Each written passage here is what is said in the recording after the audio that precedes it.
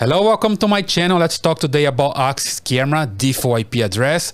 As you can see here, I have my Axis camera connected to my switch using PoE. So this cable powers the camera. Here in the screen, I have the image of the camera. So it's an Axis P1365 Mark II.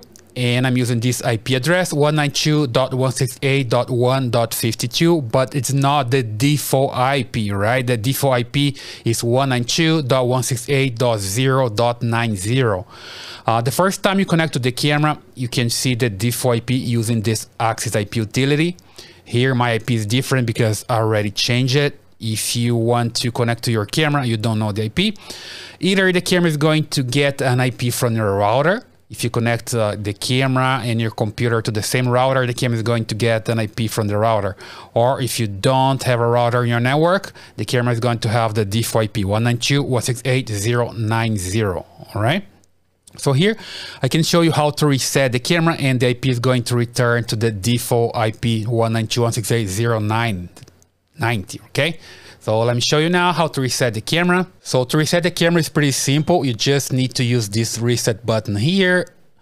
In fact, Axis called that control button. Okay, this is the small button here. You can find on different Axis camera. You just need to hold this button for about 30 seconds, right? So what you do is just press that button here, hold it, and then remove the cable.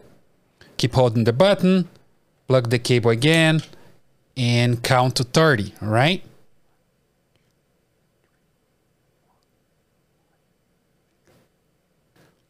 Okay, so after 30 seconds, you just release the button. Here we go. And then the camera is going to reset. As you can see here, the camera is now, it's blinking like amber. And then you just need to wait the camera to come back to green. Okay, after the reset, as you can see here, the camera is showing the green LED again.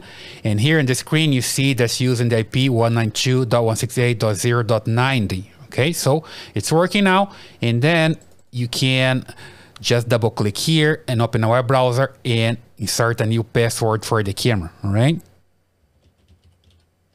Here we go, insert a password, click login. It shows me the password is weak, but I want to continue anyway. Click here. And then you can log in again. So the username is root, and here is the new password. I click login. The camera asks me some questions. I just need to click next. You can set the time, anything you want. Orientation, the camera is upside down in this moment, so I can change the way the camera shows. So here I'm gonna change to 180 to rotate the camera because it's upside down. And here we go. So the camera is working, and I can click here, done. And I don't have the best focus yet, but I can come here to the camera and just fine tune my focus, adjust it, and I'm ready to go. Okay, so it's pretty simple. The camera is reset.